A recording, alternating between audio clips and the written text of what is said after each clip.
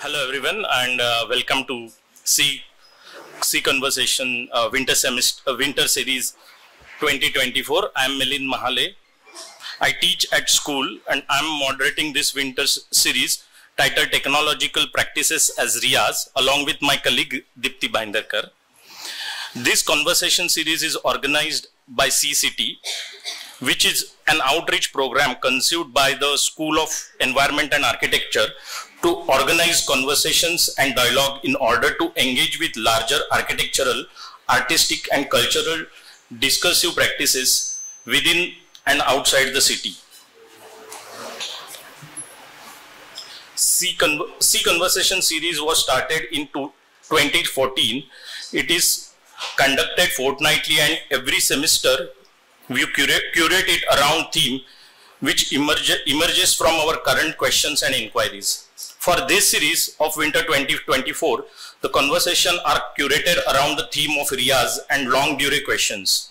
As a practice, a technological practice, Riyaz involves a rhythmic engagement with the self, the technological material, as well as the world within which the practice is located. For us at C, Riyaz is systematic way of practicing a form of art or a craft with a long-term commitment not just learning it but also advancing the self and the form of practice in the process. It involves routine, discipline, engagements, isolation, diligence, play, repetitiveness, experimentation, through which one arrives at the struggles with the long durée questions. We explore the questions of practice and Riyaz through conversation with 6 invited practitioners who have been working with different medium across the different geographies. This series is organized by CCT and is partly supported by Urban Center. Urban Center is conceptualized as a collective space. It presents its node of dialogue, ideation, deliberation to carry out research and communicate to urban planning, design, conservation and sustainable urban development. Today in this second session of the series, we have Sankalpa with us. Sankalpa is practicing architect and academic. He has been teaching at Faculty of Architecture SEPT University since 2008. He currently holds position of Program Chair for Masters in Architectural Tectonics MAT at SEPT. He is also co-founder of Thumb Impressions, a collaborative practice involved in design, construction and detailing. Sankalpa's talk today is revision and repetition of the same. That is, the inhabiting space, which is concern of architecture, is established when the relationship to construction and structure is indistinguishable. Whereas disagreement may surface on the space as the experimental entity, the logic of interaction between force and material remains credible. Riyaz is a discerning practice that identifies the underlying disposition in the relationship between material force and space and plays with it. The pedagogy is a recognize the diversity in approaches but the mastery over the one. He titles it as the pedagogy of the everyday. Welcome Sankalpa. Today is just quickly about the format of the session. Sankalpa will present around 40 to 60 minutes and then we will open the questions and answer discussions. Also, this session is streamed on YouTube channel, and those who have joined us, they can pose their questions and then chat with, we will collect from them. Welcome, Sankalpa.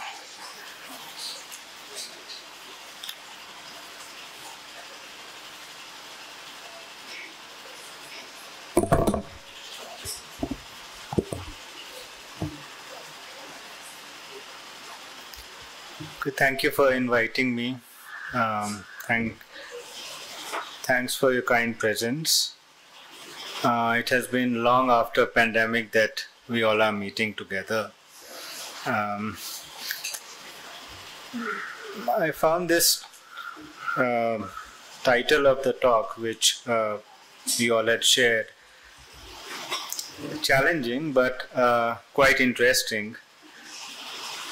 This talk and the work that I'm trying to do is adding up to a to a memorial lecture which I am supposed to do in Pune in Feb. There are two parts to this talk. The first part of the talk is in the form of reading. If you hate to listen, then you'll have to bear with me for some time. And the second part is the visual one. Now, I didn't want to do an extempore when it comes to formally presenting it, so I've written, and you can consider it a paradox, but somehow I want to put some disclaimers on what I'll say. So the practice of writing is different from the practice of architecture. They are entirely different knowledge domains. Writing about architecture makes one writer and not an architect. You can be a writer trained as an architect. That's a different discussion. So writing about architecture is the practice in which the reader gets the author's perceived version of the content. To bridge the gap is worth trying. So I'm trying to say very clearly here that there is a distinction between experiencing architecture versus writing about architecture. A poorly constructed sentence may lead the reader astray or be lost in a maze of misleading meanings. Conversely, in a poor worked out architecture, the material will still follow the principles of structure and construction for its stability. There is no scope for slippery meaning, as there is no scope for imagining a brick floating on other brick without eating mushrooms. Today's talk is in two parts, so that the scope of misleading the audience can be averted as much as possible, primarily when the technological practice of architecture is being explained. Let me build a quick historical technological context within which all of us are operating, creating, modifying, rejecting, and improvising the available technology.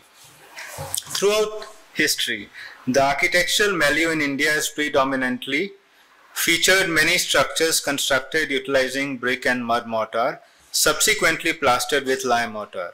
The rationale behind this approach was motivated by the optimal allocation of resource and a practical strategy to mitigate erosion of unstabilized mortar. This otherwise could have been averted by using large overhangs, of which we don't find significant examples. Historically, in many parts of India, like the Gangetic Plains or Godavari Delta, traditional dwellings were primarily characterized by their load-bearing construction, which often consisted of either load-bearing walls or a combination of load-bearing walls with timber posts. The resource-oriented decision-making in construction, widely adopted in previous times, involved the organization of materials according to their availability of resources in different regions. This approach influenced the selection of finishes and sizes for structural elements, offering unique identities. Nevertheless, the advent of cement precipitated a gradual decline in the utilization of lime, a conventional binder until then employed in construction. The rapid setting time of cement and the demand for efficient pace of construction were influential factor in this transition. Over time, improvement in the cement supply chain coupled with policy backing facilitated the widespread availability of cement in the open market, signifying the cessation of bureaucratic controls of license Raj. As a result, the aesthetic qualities of present-day architecture have been notably shaped by the imperative for fast construction and cost efficiency, which is a slow and steady departure from the past. The shift to cement and the coming of reinforced cement concrete (RCC) instigated the widespread use of frame construction techniques and resulted in a fundamental transformation of construction practices.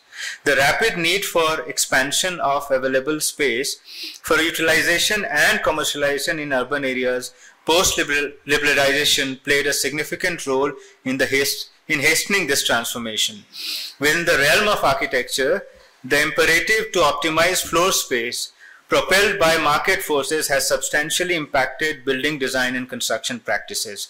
The increase in pressure coincided with the development and widespread implementation of air conditioning technology, which facilitated the design of building with reduced sectional area to outside. Conventional strategies of achieving thermal comfort, such as implementing overhangs, brise soleil, and sectional articulation, have progressively been replaced by alternative approaches. Using glass films as environmental coating materials has become prominent, particularly with the introduction of double or triple glazed openings. This advancement enables architects to achieve optimal indoor temperature without solely relying on sectional design strategies. The advent of neoliberal economy has further prompted a substantial shift in spatial practices, especially within the construction domain. Within the economic framework, the significance of land value takes precedence, resulting in the prioritization of swift construction schedules over cost factors. This transition emphasizes the importance of construction speed, leading to a need for creative and advanced technologies designed for efficient building construction. The change in emphasis has a significant influence on the construction elements. With favorable circumstance for mass production and standardization, a range of building components commence being produced in standardized formats. The reliance on conditioned environment in commercial and residential structures has reduced openings to merely visual connectivity. Consequently, in the case of large-scale apartment complexes and commercial buildings, the emphasis is placed on creating controlled environments, then focusing on cross-ventilation. The prioritization of constructing tightly sealed, air-conditioned environments has prompted a reassessment of architectural preferences.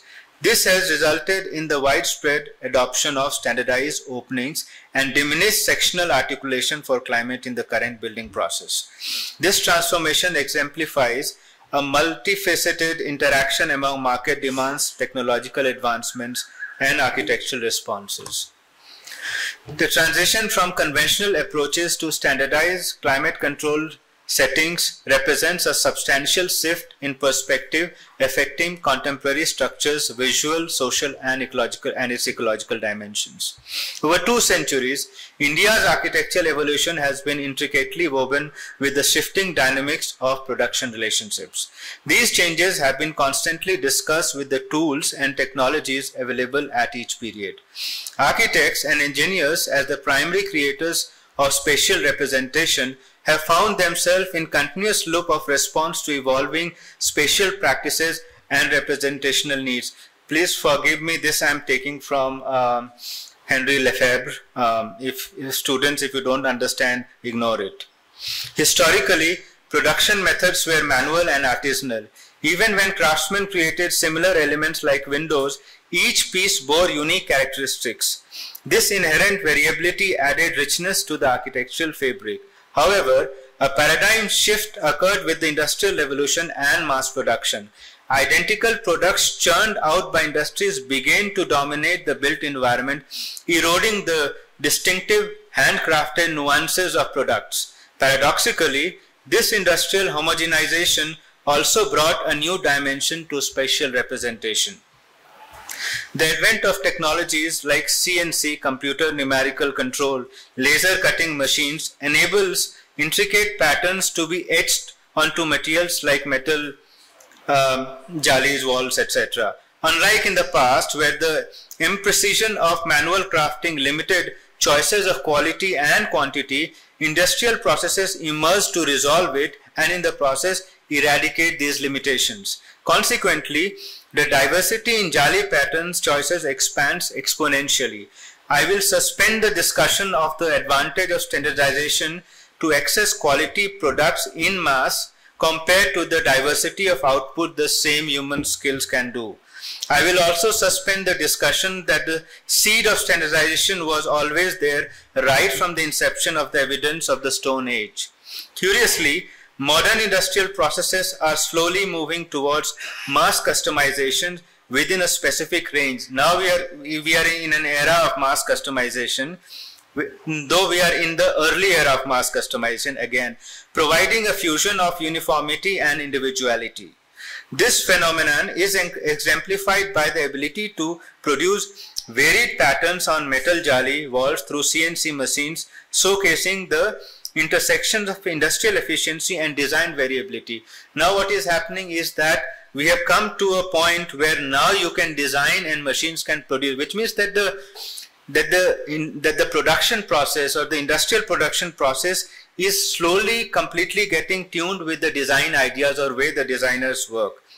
As the modes of production change with respect to changing economic models, the choice of something other than the everyday aesthetics comes with a tremendous cost of labor and capital. What is happening is that if you want to customize something today, it comes with a very heavy cost today.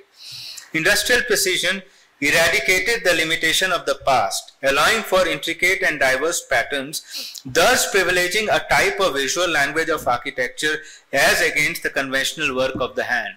So now what it has done is it has changed our aesthetic preference. This transformation represents a complex interplay between market demands, technological advancements, and architectural responses. The evolution from traditional methods to standardized production processes and products like CNC-based products or air-conditioned environments signifies a noteworthy paradigm shift impacting not only the aesthetics but also the functional and environmental aspects of the contemporary buildings. The concept of spatial practice as an outcome of historical forces, actors of representations of transformation like engineers, planners or architects, and inhabitants of the produced spaces are in constant flux. The inhabitants of spaces constantly modify, appropriate and adjust to the spaces of representation. Representational spaces offer a clue and content for the representation of space to emerge, influenced by spatial practices. The point to be noted here is that if we assume that the building elements like walls or columns are produced and are as much affected by spatial practices as the representation of spaces, they do not necessarily occupy the same meaning as intended by the author but as appropriated by the user. What we eventually know from all this is that the relationship with the hand is in continuous change. A wall made by hand is work, as per Lefebvre, whereas a wall made by machine is a product. Both are different formats of Riyaz or sadhana. I have used both the terms here because to separate, because the moment we use Riyaz, it comes to music. So what I have done is I have been constantly using the word Riyaz or sadhana. For me, they mean almost the same thing. Okay, though in Riyaz is sometimes used for repetition, and when you use the word sadhana, it does represents a sort of a higher level of a practice, but when in the write-up the question of self comes in, to me it means both the same. But the sadhana means that you need a sadhan to practice, okay? And the same thing you need for Riyaz is an instrument to practice. So Riyaz or sadhana, in my humble opinion, is between drudgery and greed to eliminate various intimate relationships of mastery over the outcomes, which comes with industrial mode when a material engages with the human body. However, we all appreciate how well one handsaw is designed and produced as compared to the other. The bricklaying machine requires operators who run and maintain the machine properly as much as Riyaz or sadhana as the masons who need to upgrade their hand skills to other skills to sustain and survive. The risk of marginalization and courage to adapt to changing circumstances of technology is as much a Riyaz as their earlier skills of laying brick with hand. Riyaz or sadhana means constant learning to make oneself relevant, or else all other paths lead to abyss without a rope. Riyaz or sadhana, in its most conventional sense, is a systematic, disciplined and sustained practice under the guidance of a teacher. Both of them need a tool to practice. In both cases, the tool's purpose is to develop mastery or over the tool, or poetically to be one with the tool. In that state, it is said that the tool reveals its nature, or there is no difference between the two. Is this possible? Is this at all possible? Given that rarely two people may even be,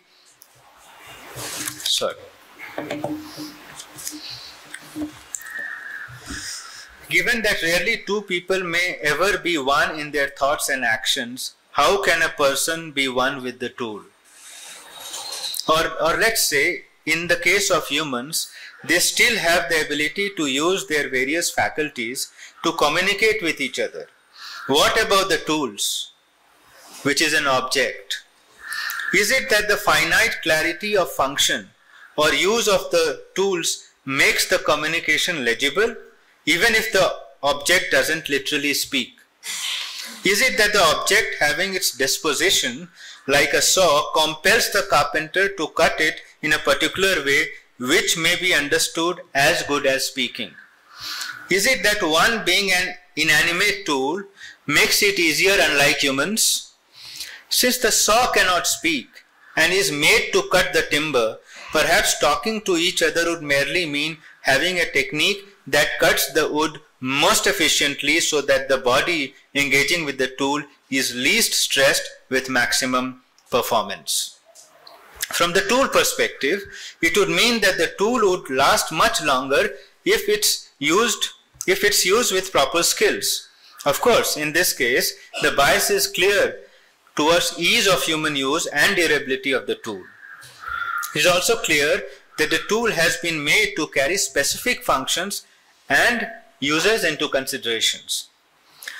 When the saw and the carpenter's body are in perfect relationship, we may come to some empirical conclusion about their performance. For example, it may be compared by giving 30 samples of handsaw to 30 carpenters, each using their own ability.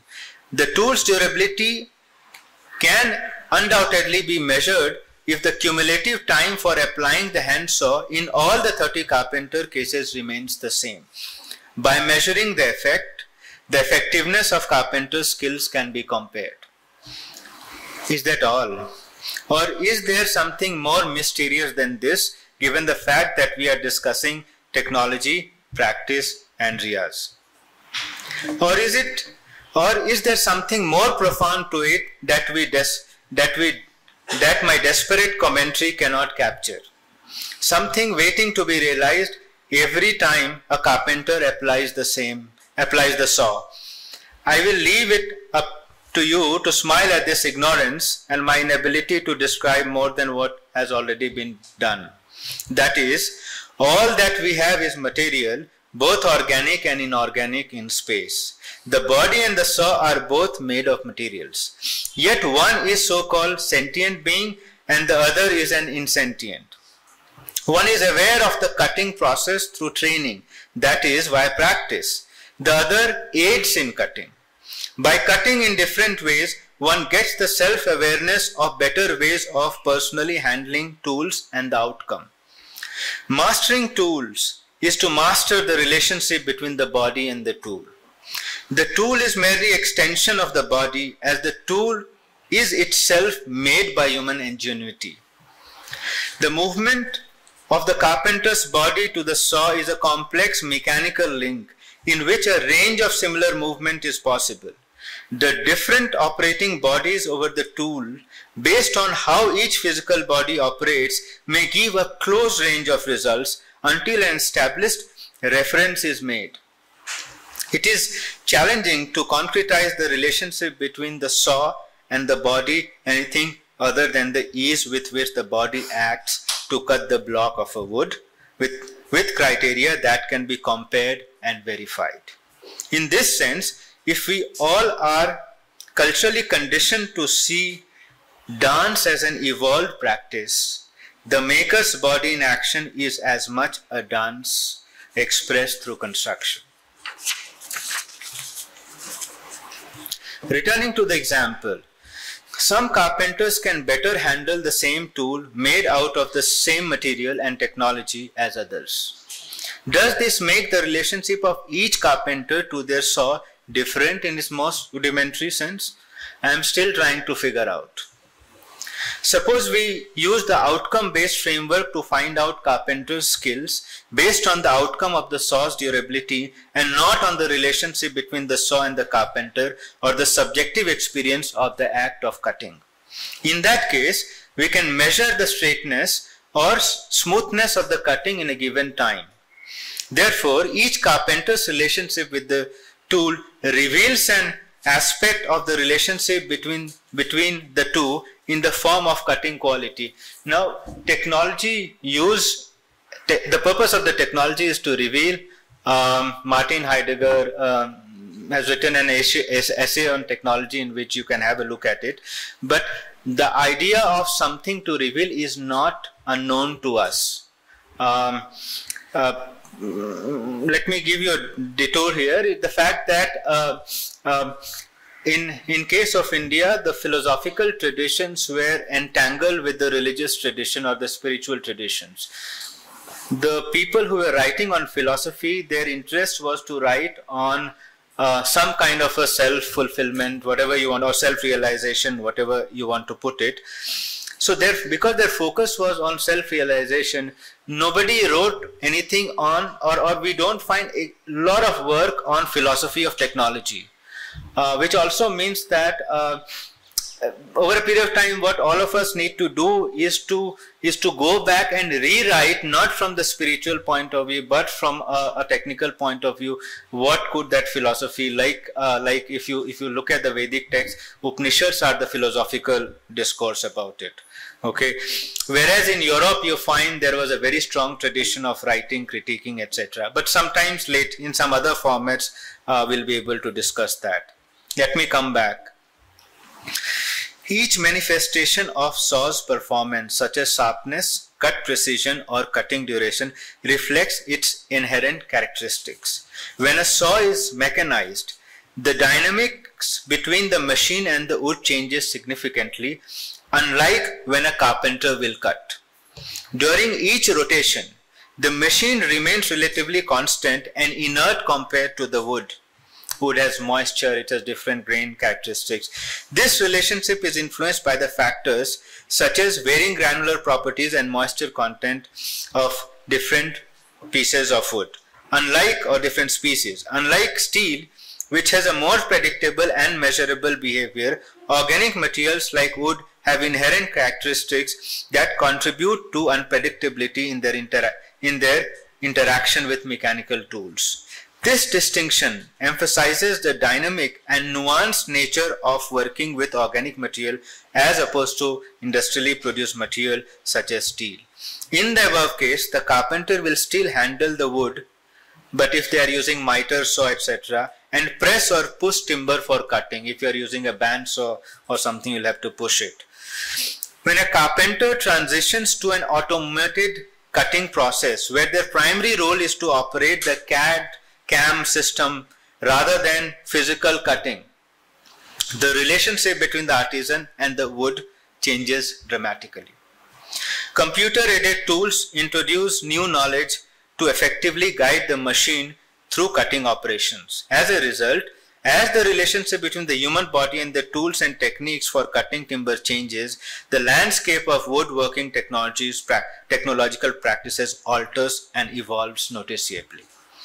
This evolution marks a shift from hands-on to a more technologically mediated and knowledge-centric approach, reflecting changing dynamics at the intersection of craftsmanship or skills embedded in bodily action and technology. No more making is a dance. We discussed in the earlier section, the machine does all the dance. This therefore impacts the relationship between technological practice in relationship to Riyaz and Sadhana in many ways. Firstly, the infusion of technology ensures... I have time.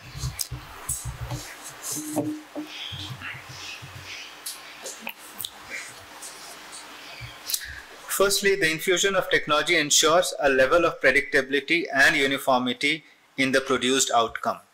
With precision, machines execute tasks without succumbing to external influences, providing users with reliable and standardized products. Secondly, technology integration broadens the horizon of possibility in many ways that manual methods often struggles to achieve. The limitations imposed by physical dexterity are transcended, allowing for a more extensive exploration of creative avenues. This departure from traditional constraints opens up new dimensions for users to navigate within their practices. However, this evolution is not without its challenges. The third facet involves the potential redundancy of specific skills. As technology advances, specific manual proficiencies become obsolete, displacing skills and needing individuals to adapt to emerging demands. Lastly, the transformation extends beyond the physical act of creation to the manner in which we gain knowledge. The shift from hands-on, tactile experience to a more cerebral and passive interaction with material marks a significant departure. The process evolves from direct handling to a reliance on technology, altering how individuals engage with and understand the materials they work with. Last 2 minutes. In the various descriptions provided, a constant thread emerges. The human intention to master the act of creation, the concerted efforts directed towards that goal, and the demand for newer skills. When these three criteria are met, it raises questions on the enduring attitude of Riyaz or sadhana despite changes in tools and technology. A practice is supposed to elevate from one state to another. This is so because it allows to discover the same in different ways, either to reveal its unseen potential or to gain a skill almost flawless in doing the same, like putting one brick over another all their life in a lifetime. So the intimate relationship with hand cannot be a sentimental one. As I mentioned earlier, hand is a tool. It is a device to work with other device.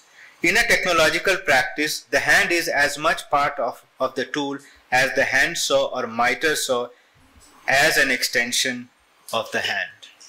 So that completes the first part. 2 minutes breather and we'll do the second part, which would be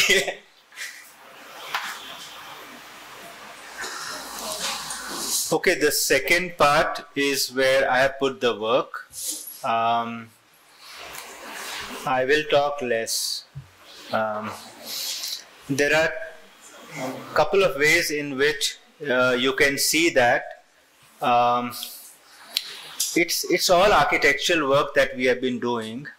At least 6-7 of them I'll show, but I'll show quickly, and I have picked up a kind of drawing which I think can best thematically go in tune with what I have tried to explain or what I intend to show you. So don't expect long description of any project. So I'll pick up specific things of that project to explain you.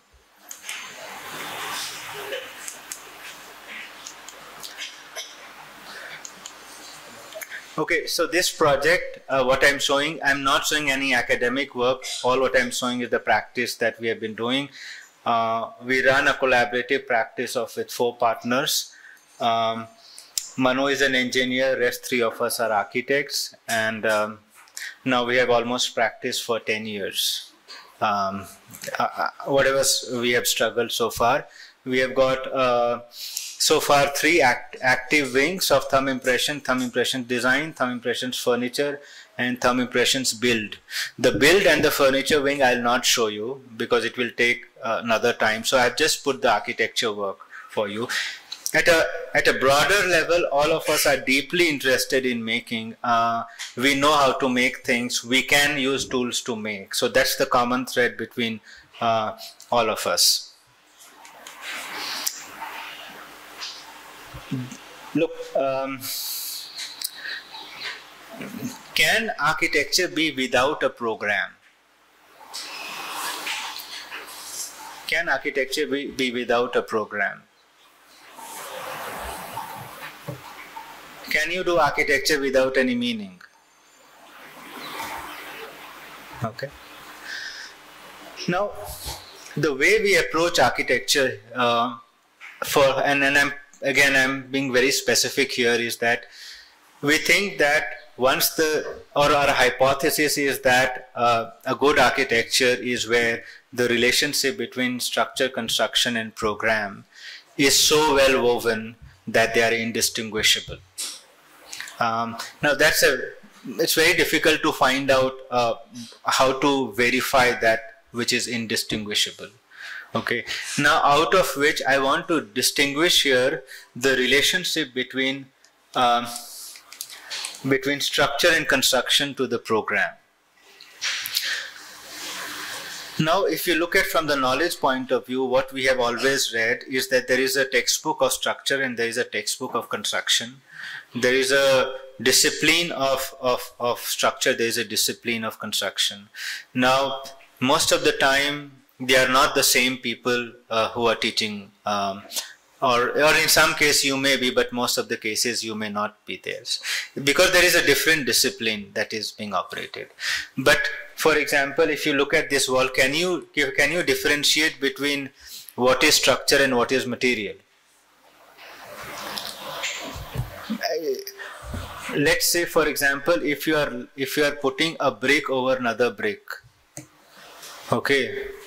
If the brick that you are laying falls, what does that mean? It means that there is an imbalance. There is some issue with you are not able to balance the CG, and therefore when you are keeping it, it doesn't balance, it falls. So the body of the maker is also the body of the person who experiences structure through making. They are one, they are not different. Because if they fall, if for example it falls, it is not structural. Because it doesn't follow the principle of structure. So what is important for us to understand is that when a mason starts working, their body is also the body of both together. But for our own knowledge perspective, we have separated out, because we study in a studio environment where we say this is structure and this is construction. Whenever the relationship between structure and construction comes, it is far more easier than when the program comes. Okay, because when the program comes, there are far more demands that you have to sort of fulfill. The result of which you will often find is that the term I was discussing with Anuj we use is that now let's set the grid. If you have worked in office, they will say that let's set the structural grid. Okay, because the structural grid is less important than the organizational demand for which you are sort of working. Okay, and so to have this indistinguishable is a very difficult job. In this presentation, I have not put a single plan. The purpose of not putting a single plan is that I don't want to right now discuss the problem with the plan in relationship to the structure. Because the problem of the plan in relationship to the structure comes when you start thinking about not only organization but also the bearing capacity of the plan, because in plan you see walls and columns. So just for this presentation I have suspended it, because the moment we get into discussion of the plan, I'll be compelled to get into discussion of type, which I want to avoid it for some time. So continuous practice is supposed to make the relationship between the three indistinguishable. When you are looking at what we are doing there are three things what is happening you need to imagine. Materials are dispersed and achieve their most structurally stable place and configuration in the way they are dispersed. That's what I said when I was explaining you the brick. It's up to us to pick the most suitable one. The relationship between material and structural forces are simultaneous and indistinguishable. I can also get into the argument that they are separate, but if you ask that kind of a question. The relationship of material structure to program is the key struggle. One of the biggest, it's not so much the struggle with the structure to construction as much for us is the struggle with the program. Volumes as a dispersal of material that forms elements that are structured. So obviously what we are trying to do is we think that the structure should reveal, which means we need materials which helps us to sort of reveal that, and also it helps to support the program.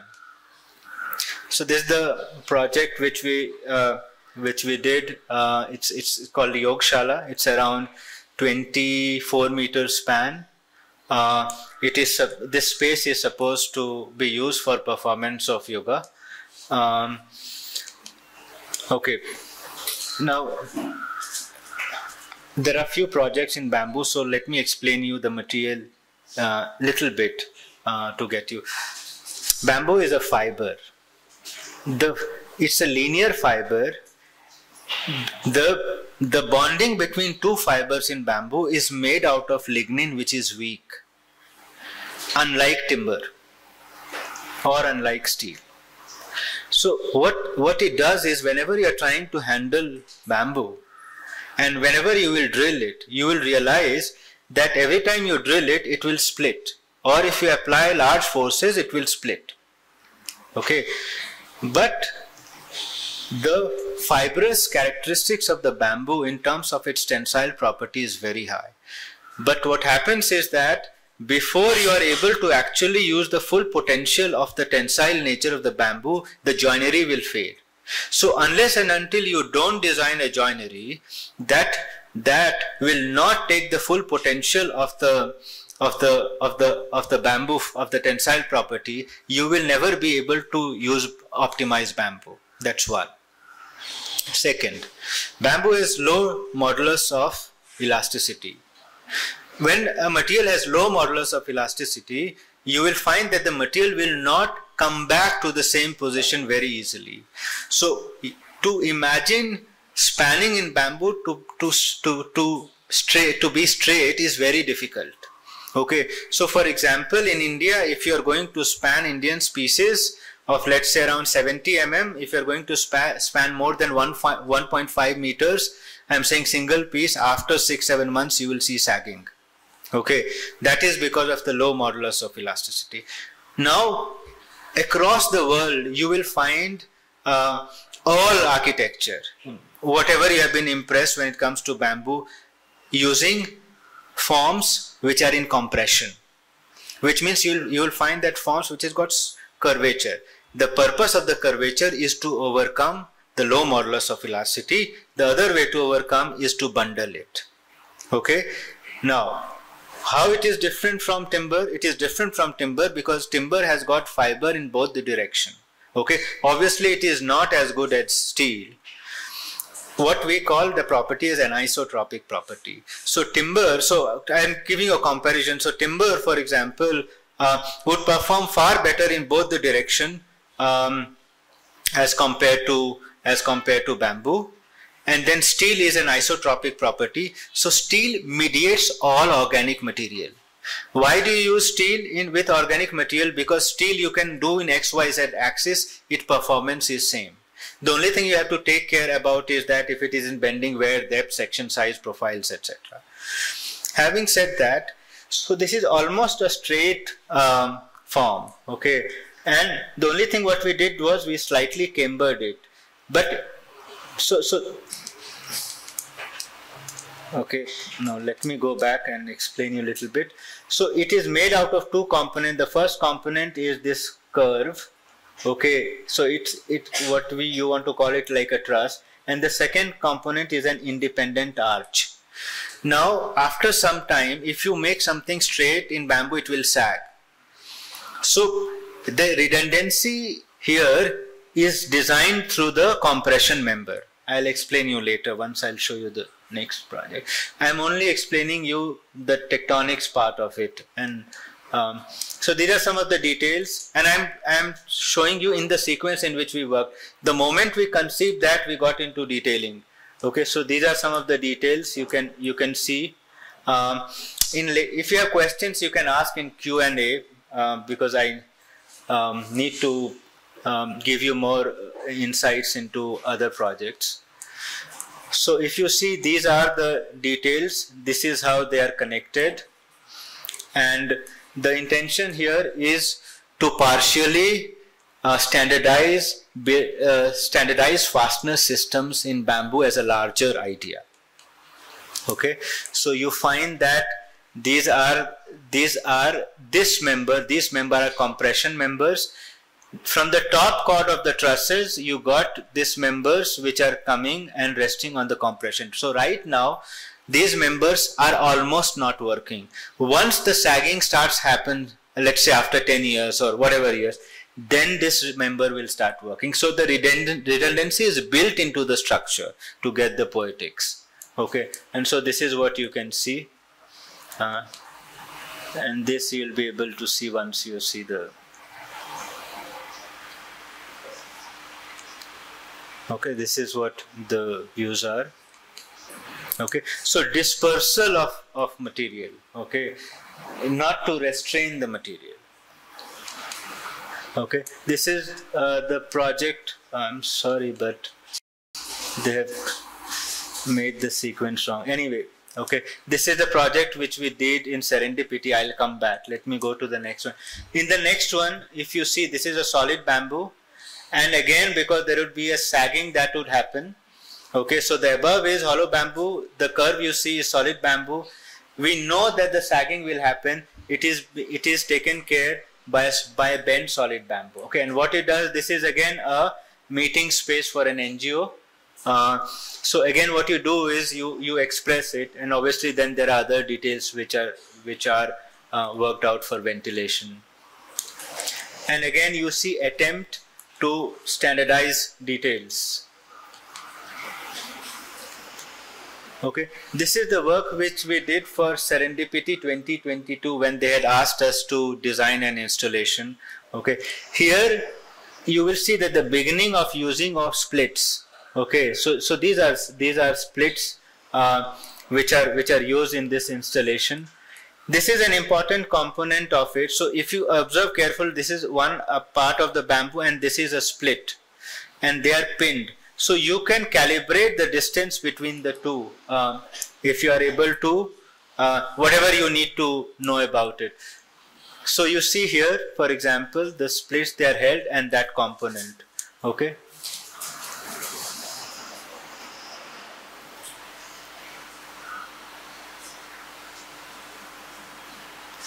So they are pulled. Okay, the splits are being pulled and then they are held by these vertical members. Okay, so pure tension.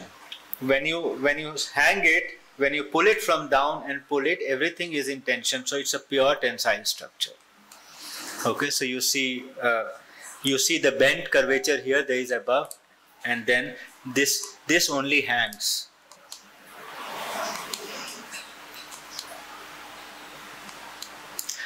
This is another work which we have been trying to think how to standardize bamboo for public infrastructure. And so this was one triple ID workshop in Hyderabad where we were invited. And so we tried and then we demonstrated it. Later on, of course, we also participated in the COA competition, but I don't think they would have noticed that part. So these are again standardized detail. It can work for a range of bamboo. So how it does is something like this. Okay, so you just buy these parts, go and sort of build it. Whenever you want, you change it. Okay. This is a work where we tried post tensioning in bamboo. This is around 14 meters span. Okay, this is where we failed first time. We had to actually remove this structure. So what happened was the section is something like this. It's 14 meter, and you look at this. These are post tensioning cables going on inside it. But what happened is that we were not, in spite of all calculations, we were not able to balance it. So there was a 2 inches rotation in the structure. Okay, and so we had to remove it. Since then, we have not been able to erect it because obviously, you know, the relationship with the client changes if you fail. This is another R&D. This is a new, I would not call it new, but new articulation we have done for Hunarshala roof. If you see here, we know that, as I said, that the bamboo would sag, the straighter one. So what we have done is, we have added a compression member. Then, if you look at from here, there is this vertical member which is connecting the rafter, but they don't connect the curve here. They connect from here through a rod. Let me show you a little bit more. This is, it's 3D. It's, in next 15 days it would be done. But can you see this? So what happens is that this is not connected. So from here it goes to this part, and from there is a tension rod here. So what happens is, once it starts sagging, this rod starts working, which exerts force onto the compression. So there is an indirect path which sort of works and not the direct path. And of course it gives you then the expression and something of this kind. So we have been constantly working to standardize some of these things. You can see the close-up of that. You can see how the details are worked out. So because we know that the diameter of the bamboo will keep changing, we have reduced the width of the plate to such an extent that you will not be noticing now the relationship between the curve and the straight plate. This was an R&D we did with students, where you will see that the post tensioning is happening with the splits in seed. And how does it work? So it works again in a different way. So if you look at it, this is a beam. Okay, forget about in between thing. This is at the back what you see. Right now only see this front. This is a beam with these vertical members like rods, like your stirrups. Now what happens is, this member is connected through a tension rod here, and then it is pulled out. There are images I can show you. Okay, so this is that. There is a, do you see the tension rod which goes here and connects here? Okay, there is a rod here which goes and connects here. Okay, this further we worked out for the Serendipity Art Festival, where we further engineered it. I'll show you the images. And then we introduce a new component where we use the parametric, the parametric design to get the curve. Now what you need to understand here is that you cannot twist bamboo splits. You have to twist over a large range. So unless and until you will not be able to get what is the length to which you will be twisting it, you will not be able to get the form correct.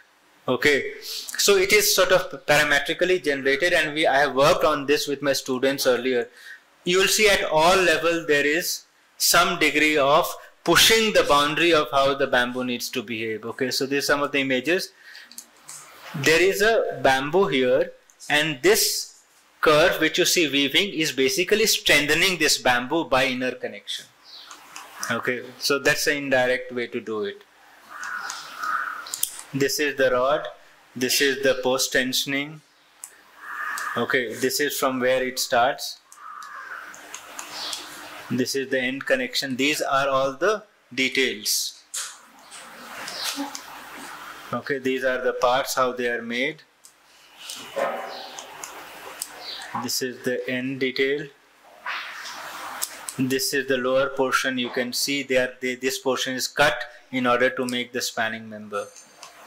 Okay, this is a small project which we did. Again, the intention of the project is to show you that when the project is small, what we have done here is that instead of using beams, etc., we have used flat slabs. Okay, so what you do is, when you use flat slab, within a tighter space, you are able to articulate light much better, and of course you can work with sections much better. So it's around 5.2 meter by around 10 or 10.5 meters wave. And then what happens in the section is that there is a staircase in the center, and then you try and build relationship as much as possible. Okay, so you see some of the relationships, and then from the other side you get the light.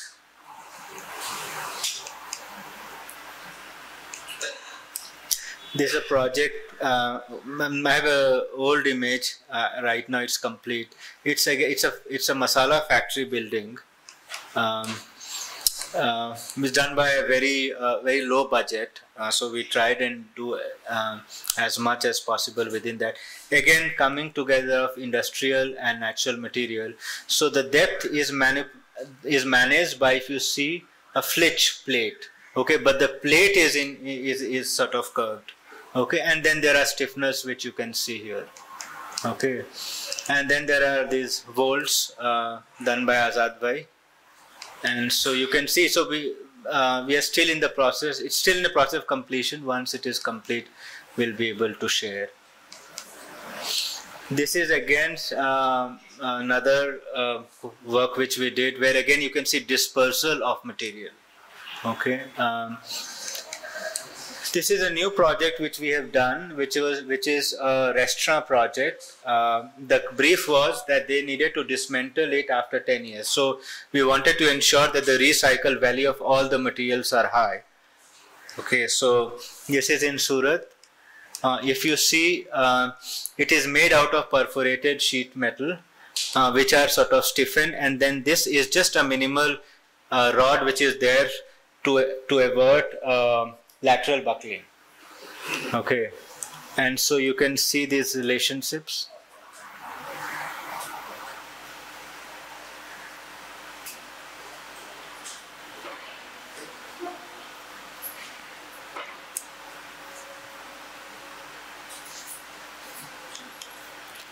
And you can see here, you can see this was the public edge, and the client was little uncomfortable opening up fully. So we tried and open up as much as possible to ensure that the inside-outside connection remains as an urban gesture. But in the night, the idea was that it sort of comes out. So you can see the relationship from outside to inside.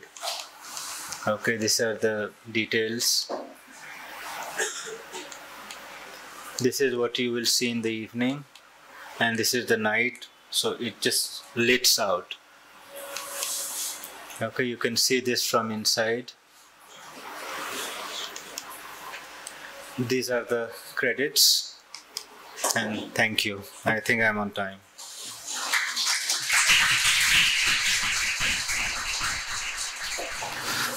Thank you, Sankalpa, for a very, very interesting talk and projects. I hope there is a lot of questions, and to begin with, I have one. It's always very interesting to see the projects which are built and then it has conceived and you talk about it. But my part remains with the pedagogical understanding. How do you teach this to students? Means how do you make aware them of phenomenology of the force or the material? What is your take on that?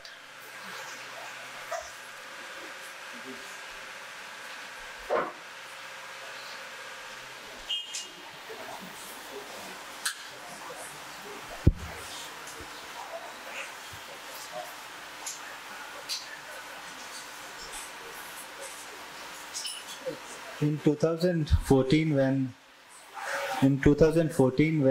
Riyaz and myself we were teaching construction, we realized that the students in 2014 were different from what we had witnessed in 10, 11, 12.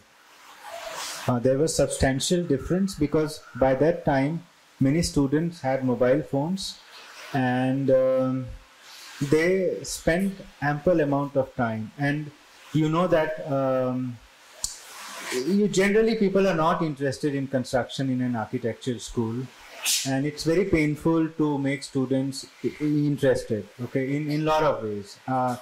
And I hope that if you have taught construction, you will agree with me that it's a difficult job to do it, partly because we have also not been able to crack how to get creative students engaged in the process of construction, and partly also because students come with their own intentions about how to take technical courses.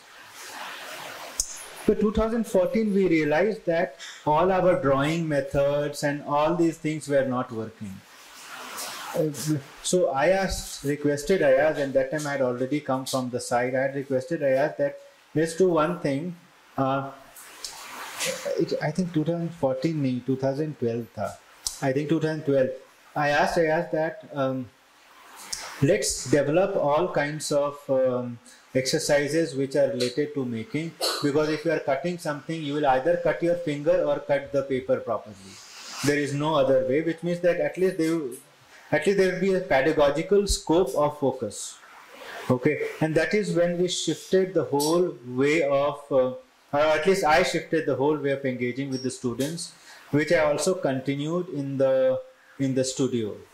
So in the studio, a large part of my working is related to making and doing modeling experiments. Now modeling experiments means that experiments where students use paper, thread and things of those kind to engage with how to strengthen a weaker material.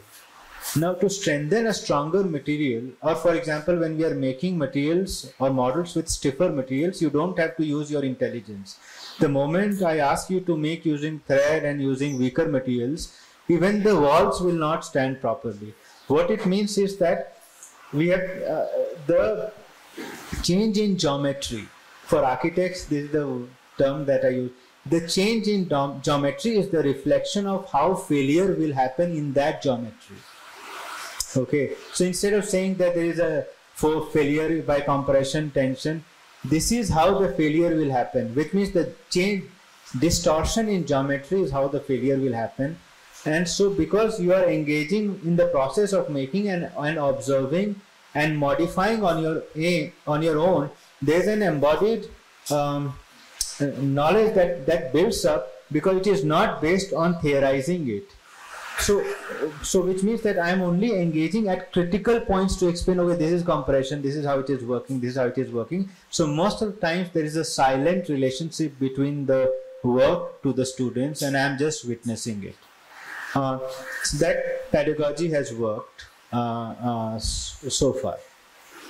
So I mean, worked so far, I will not know. Worked so far, how do I know it? I mean, we'll know it after 10 years. When students comes and say that it made sense. So maybe I would say that I think it may work, but I don't know whether it works or not.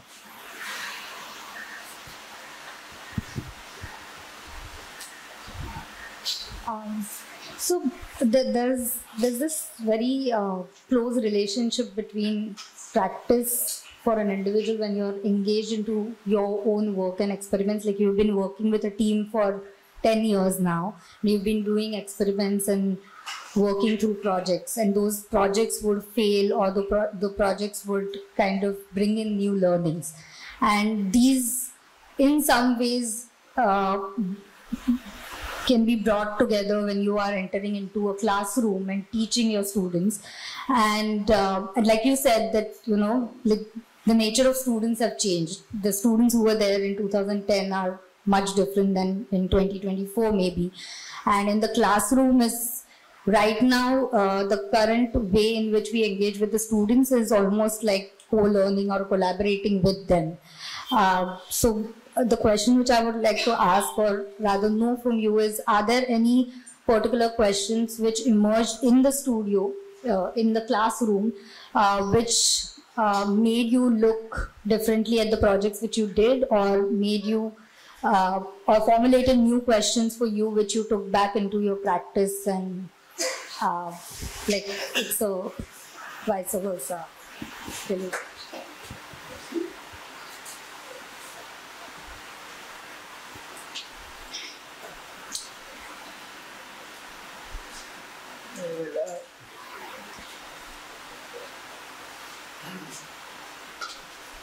See, I can respond only from my point of view. I will not be able to respond from how other people think. I always felt that I am a reluctant academic,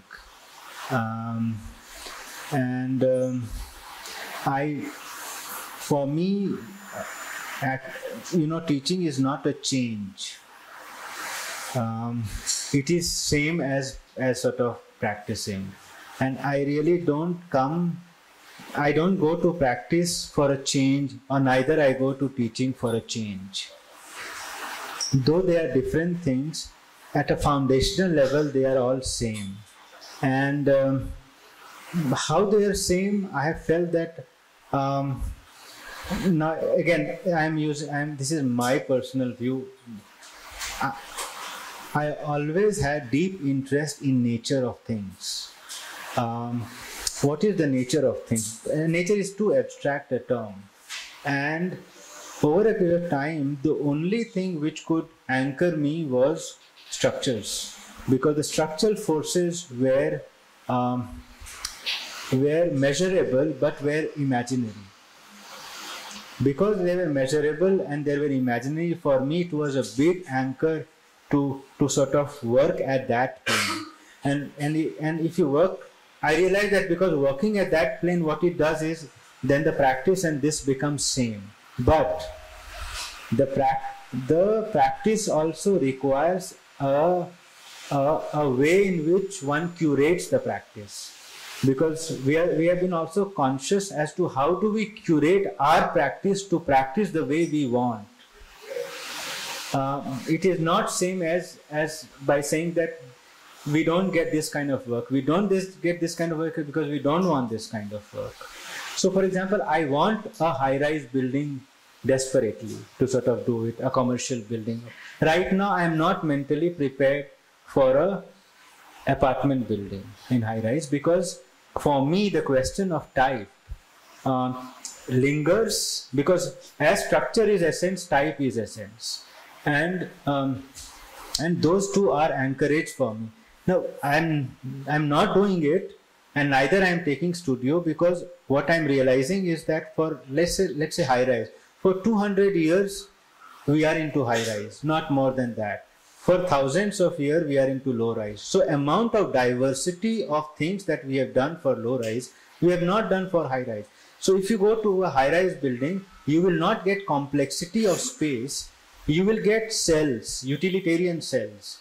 So in my mind, I'm constantly trying to figure out how do you get complexity of space in a high-rise, in a flat kind of situation. And since I don't have any clue, I don't want to use students to explore that. I need one anchor. I can think one or two, but so for me there is a continuity. There is no difference. So actually, it doesn't happen that from studio I am taking, because see, it also happens. See, teaching is more difficult than practice, because every student is different, and when they are experimenting, what happens is that if you are a good tutor, you are more empathetic to the students, which means that if there are 20 students, you are thinking from 20 different ways.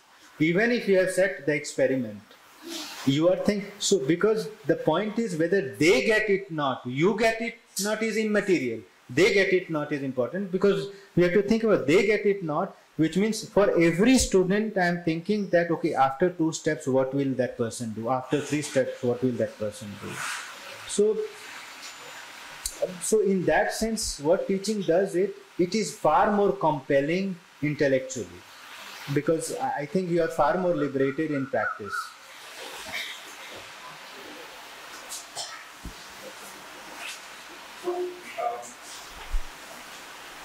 So,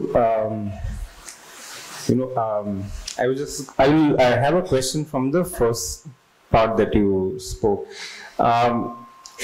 Like taking from the proposition that you made on this, the individuality and the mass, which kind of becomes, it converges at some point in this mass customization era. Furthering that, the material and the body also becomes one, with the example of the saw, the hand saw and the cutting of the wood. Because the saw becomes the medium through which it connects or talks to you.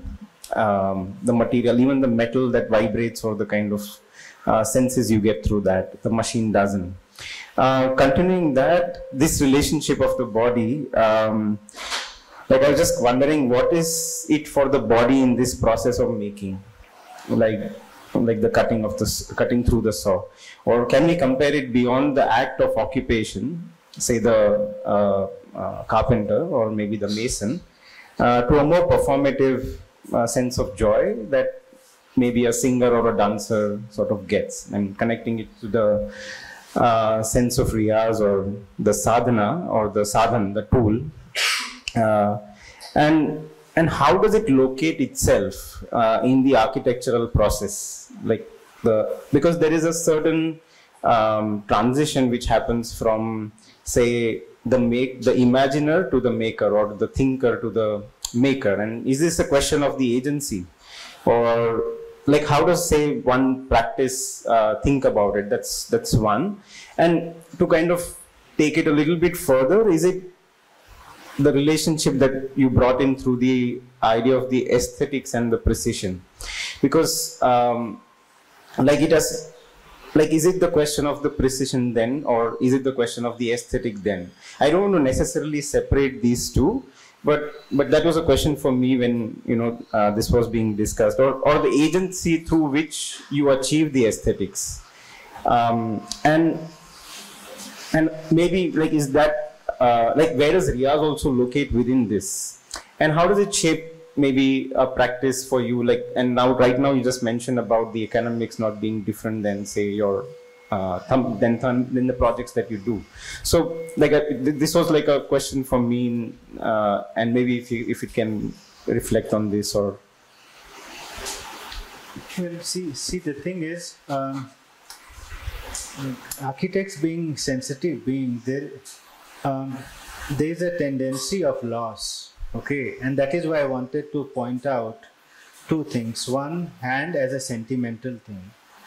And the second is, when I was trying to explain, I wanted to explain a person who is most disempowered. A carpenter will not cut on their own because they enjoy it. Okay, which is different from, let's say, dancer. You can still dance whenever you want. You can still sing whenever you want. Okay. So we have to understand, we have to understand for that person, what would that be? Okay. And I was trying to give an example that, look, tomorrow miter saw has come. Day after, something else will come. Something else will come. They are the one who is most marginalized unless they shift their skills. Okay. Now, how do you look at that condition? Because all rest of the conditions are far more privileged condition. For us, if it changed to hand to AutoCAD, I didn't see, I'm a person, people who are in this mid-90s to early 2000, people who have studied all of them, for them both hand and computer, they were using it. At least I was using both hand and computer. Okay. So, but there would be people who would be coming, okay, you have to use hand because you don't get skill. All of these have failed. Okay. Still there are better architecture being done. The tools and technologies are changing. Which means that what is constant is an attitude to get something. Okay, so today you are using, let's say, not today, let's say 5 years back, 7 years back, you were using SketchUp and models. Model for outside and SketchUp to go inside and detail out things. Okay, so what is happening is that you have got far more dexterity than any other time in the history. And today, with perhaps AI, you will get far more options than any other time in the history. Where is the problem? So the problem comes when we think that there is a loss.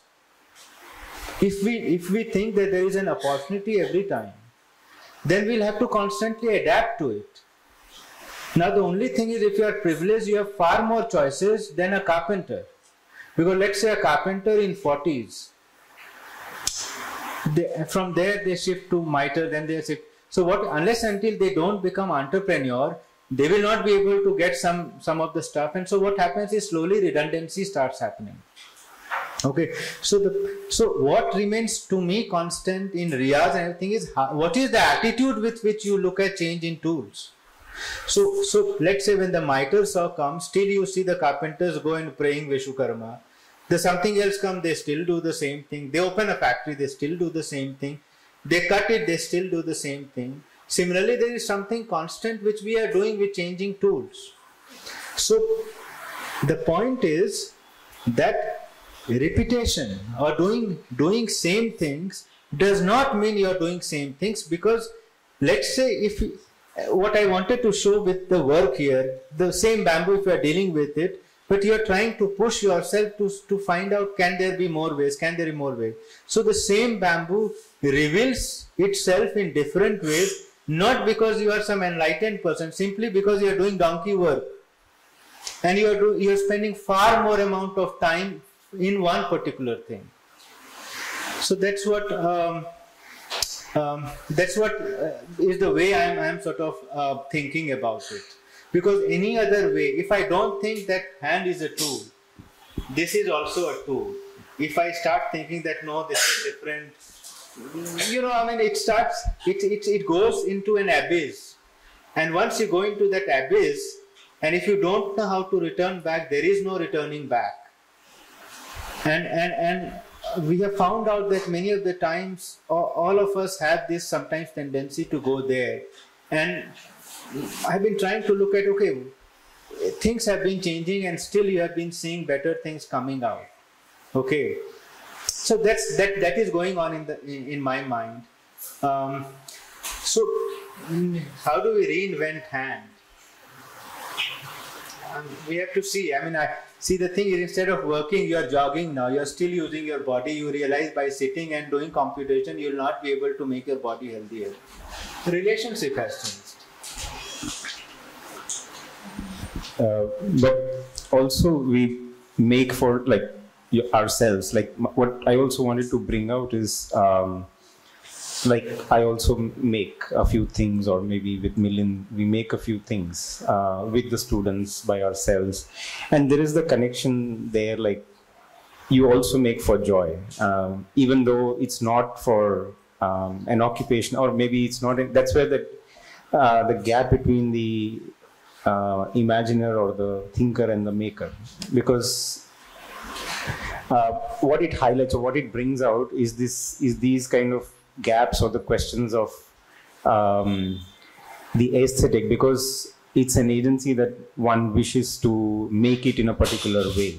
But is there a dialogue? Is there a certain sense of, because it was there in the projects that you were bringing out, like working with bamboo, and much more intuitively, like the learning of the structure is more intuitive rather than doing it in, say, a grasshopper script or some other material, because you're sensing that. So this is where I wanted to sort of know how you get into the Riyaz, like how is your relationship with the person who's making it, or the craftsperson who's involved there.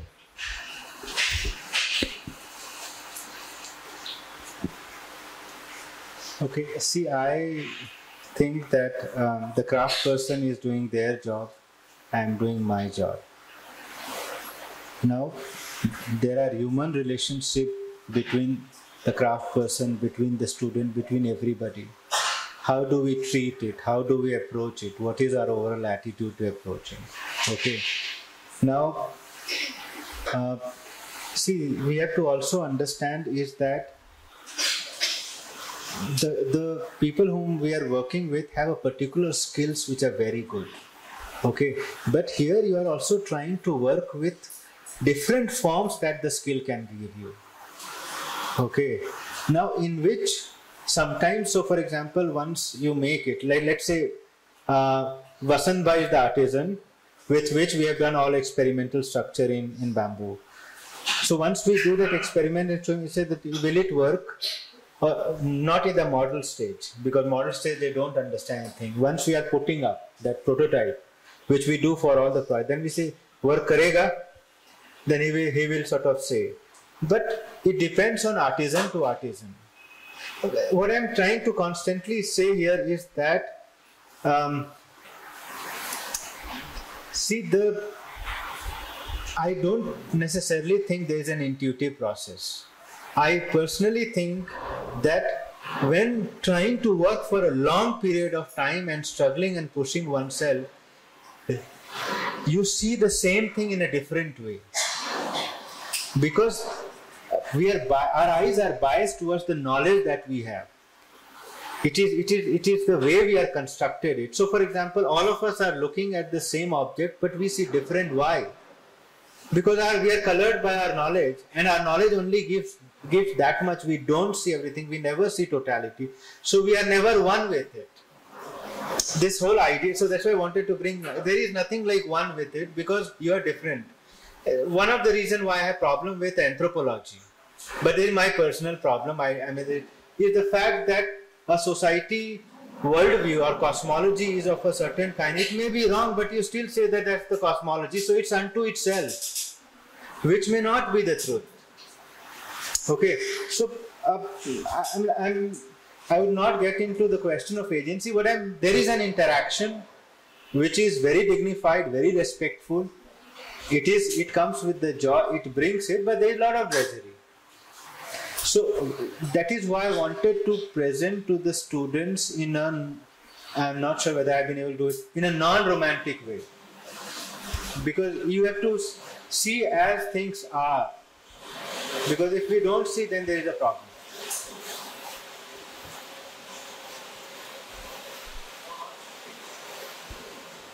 So, I wanted to ask that how does the larger world, including the fields of art and architectural practices, influence and shape your Riyaz?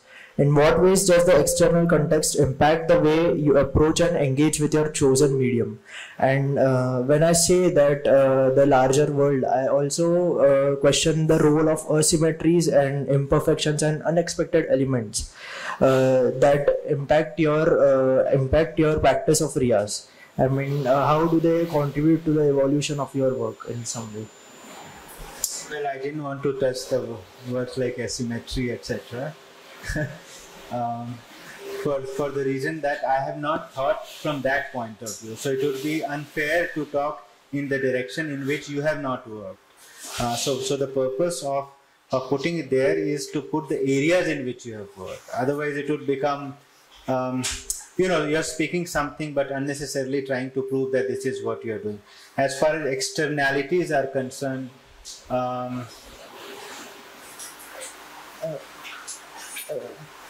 see, what my realization is that there is one area in which my team members may have a different viewpoint, but there is one area in which I wanted to be on the edge of the world.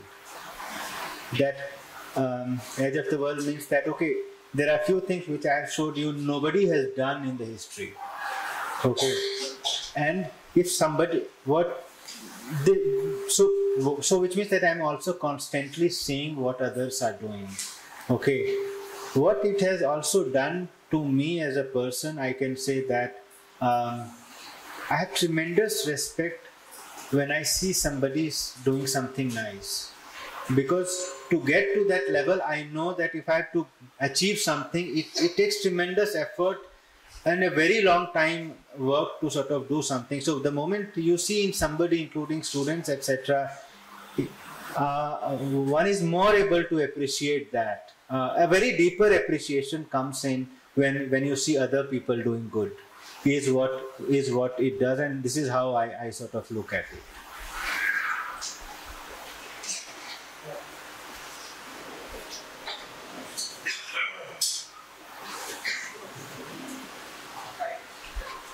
Hello, hi.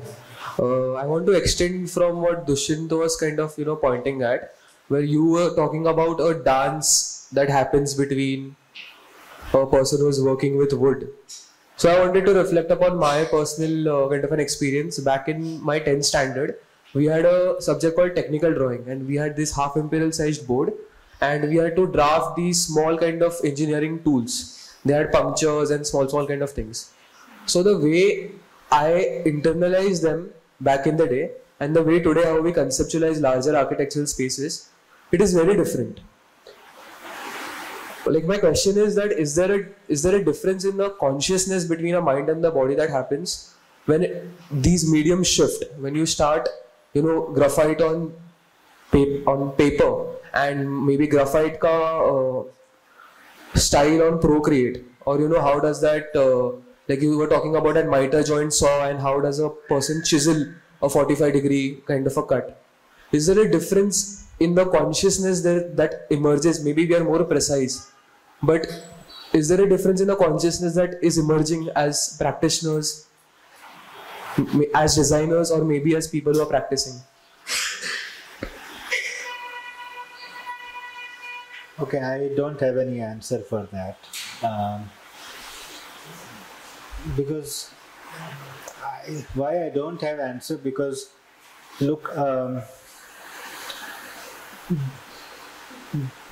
see, consciousness today is a big area of work in the field of science. A lot of scientific work are being done more than it was ever done. And there are various views on consciousness. And because there are various views on consciousness, there are various views on relationship of consciousness to body. Okay. Or let's say consciousness to the universe. Because I can tell you that some people think that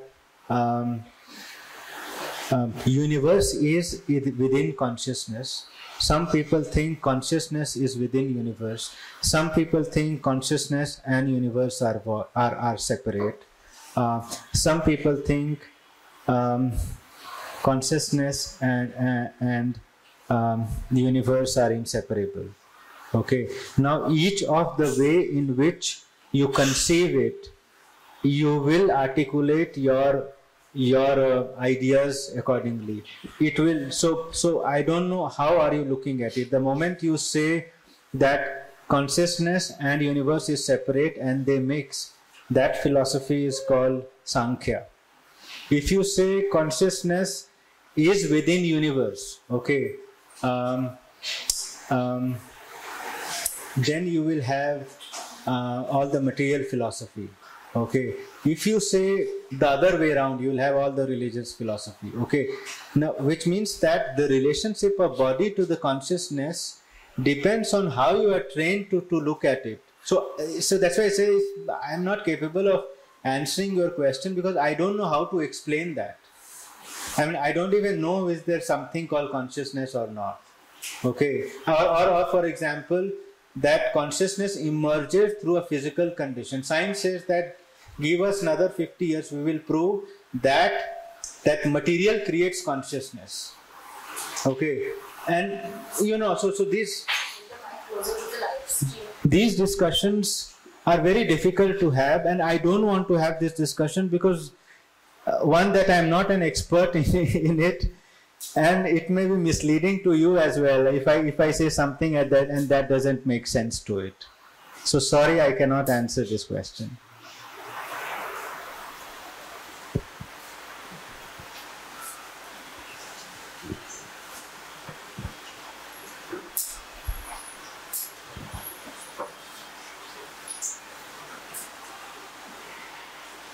You hear me? Yeah. Sankalpa, it's always a pleasure to have you at sea and hear your talk as well as see your work. I really enjoyed both the parts of your presentation, and I have two questions in thinking about what you presented. They're questions, but also maybe provocations for your memorial lecture. So my first point is about the analytical framework that you presented of structure, construction, and program, and in kind of and type, which becomes important for you to kind of explore. I'm reminded of one of the points that you had mentioned in a design dissertation symposium at sea, I think it was in 21 or 22, that the detail of structure is not simply the structure which comprises of material, but is also the detail of love. And those words I will never forget. And so I'm kind of wondering that when one sees your work and all the work that you showed in the second part, is there something beyond the unity of force and form in the structure and construction and the type? Is there something beyond that in terms of detail, in terms of experience, that this work opens up? Something that may possibly be,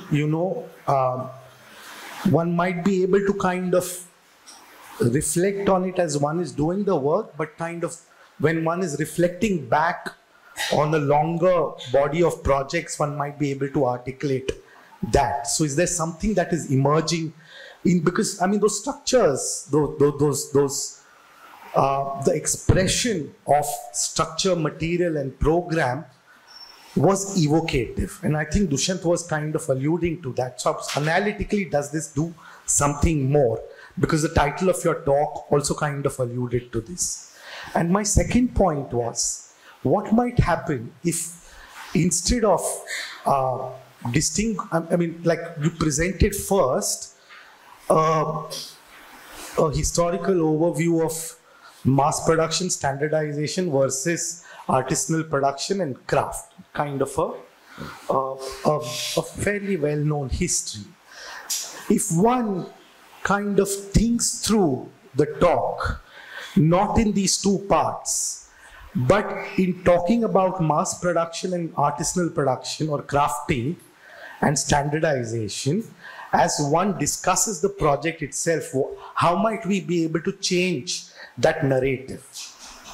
So these are my 2 points, whether there is a possibility.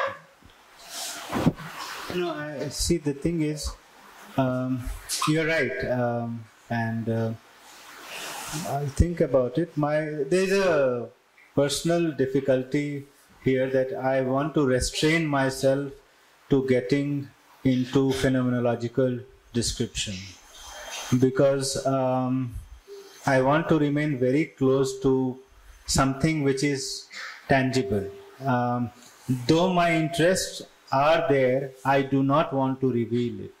And this is a conscious decisions or conscious attempt I have been doing since many years. And including in studios as well. Once somebody does concept or something, I would not spend too much time on that and get into this, because I have not been able to decipher the underlying structure of experience. And because I have not been able to do it, you can keep writing about it. Okay, so perhaps what you pointed out, that relook at this relationship and try and see, could sort of anchor it. But I'm very careful not to put it, because as I said that when I was a student, you felt misleading discussions going on, okay, which you cannot relate, you cannot anchor it.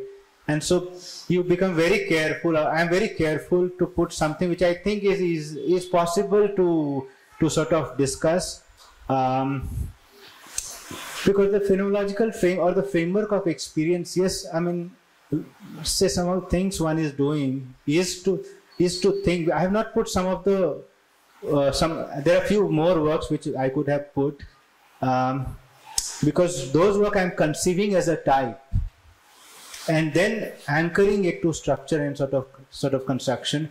In my imagination, there is a thought on how the darkness would sort of build into that space and how less light you need. Okay, but then I can't explain why you are doing it. So I'm very, there is something going on in my mind. Okay, but because there is no, I can't put a structure to it, I don't speak. So to respond to that, this is what is going on truthfully. But what you have said, I'll think about it. And that is why I separated it out.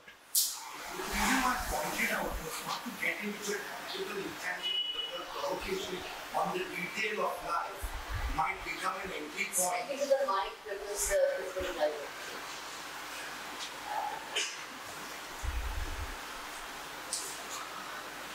I was wondering, with your provocation on the detail of life becoming an entry point to think about drawing an experience, like drawing out something which is the drawing out of life in detail vis-a-vis the exploration itself, and something that could be pursued as an exploration, as a reflection, but also an exploration beyond the completion of the project itself, that it may not be apparent while designing it, but one might be able to, in reflection, be able to think through things that one may have observed, notes that one may have made, reflections that one may have had, to kind of build on this. So I'm not kind of getting into the intangible kind of, but with your own provocation on the detail of life.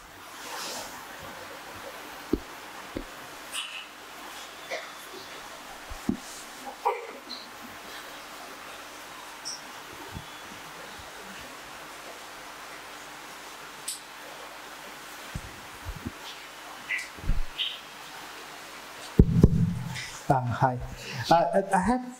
These are two related questions, something, also connected to what Rohit was talking about. So the two sections, that he presented, the first part is about the mastery, right? And the second part about, the kind of projects you showed, which is to do with, largely sort of finished work, right? And in the title, you sort of talk about the pedagogy of the everyday, and it also reminded me of, the Russian constructivist artworks about the whole idea of looking at objects as, sort of comrades of the everyday, in the sense of, you're not necessarily want of mastery of it, but you're working with, bamboo, like material, to create everyday things. And I was wondering, if the kind of project shift to the experiments or the things that you're working with bamboo that don't necessarily finish, do they allow you to have a different relationship and the idea of what technology is, in the sense of that might not necessarily be, getting a mastery to put a structure together, but working with bamboo to do other things. So I was wondering if, are there other kinds of projects which don't necessarily end up where, like architecturally, the structures, but like you're working with bamboo and their different relationship opens up in the everyday of, what technology really is.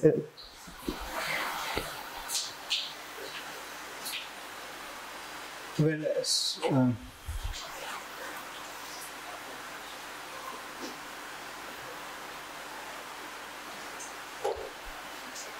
I would say that there are two ways to look at it, or two ways I have tried. One way is that material is properties, and when you shift from timber, which has its disposition, to the one like steel, where you measure it, you created it, okay, you are trying to make a material of the desired property you need. Steel is a desired property which we need. That's why we have steel of various categories. When you are physically working with material, it's a different experience. When we are not physically working with material, then it's a different experience.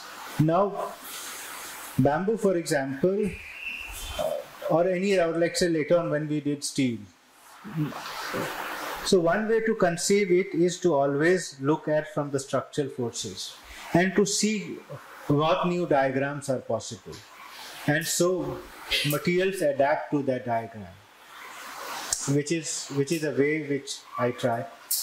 But for bamboo, I have done lots of students workshop, lots. I don't now remember how much I have done. In every project, I have tried to push to do something different than the other. Because for me, it has given me an R&D for which I don't have money.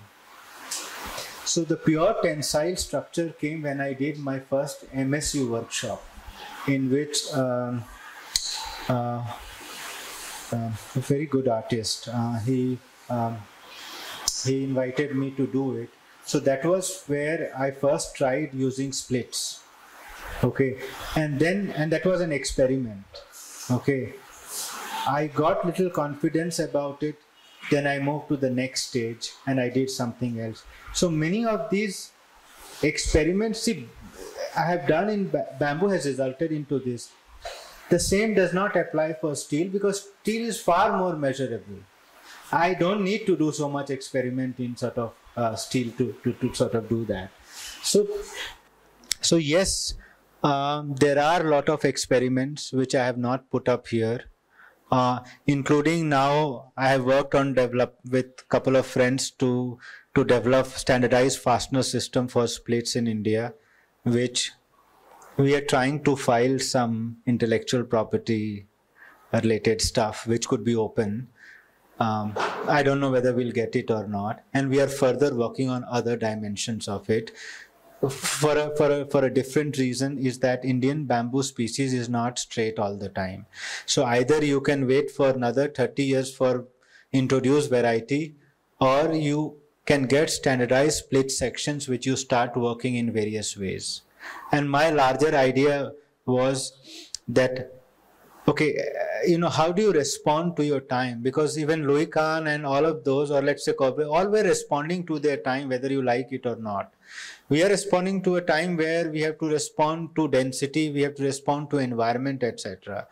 And so my pragmatic position is, how do you mix industrial and natural material? Because that's the immediate thing we can do for next 30, 40 years, because we can't go extreme ways. It's extremely violent to go extreme ways.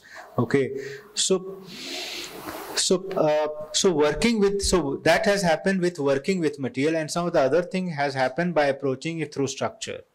So I would say both are relevant, and both gives interesting outcomes. But for this occasion, I have not showed because I really didn't think the way you thought about it.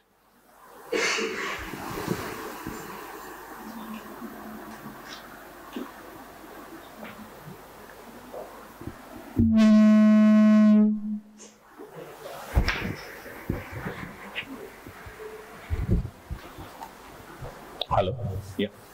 Any question? Sorry.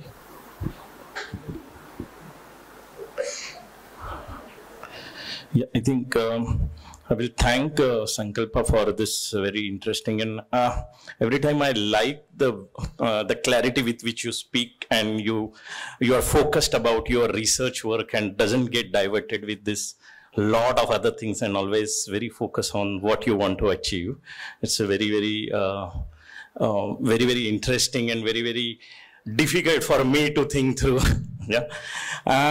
Thank you everyone to join this, and we will see you next in the SEACONVERSATION, which will be on 2nd of February, and we have with us Afra Eisma.